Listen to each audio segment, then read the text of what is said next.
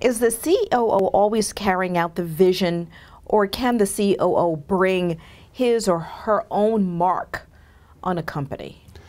This depends a great deal, I think, on the kind of COO a company has wanted to put in place, because there are certainly instances, back to Microsoft with Bob Herbold, where it was expected that he was going to sort of break a lot of stuff to then be in a position to build stuff the way it really needed to be. I mean, his task really was to sort of formalize and professionalize that organization, right? So he was given a lot of discretion as to how to do that. There are other instances where it's a straight execution play. The board, the CEO, certainly the COO has been a part of those conversations, but it's the board and the CEO that are setting direction, and the COO's job is to make it so.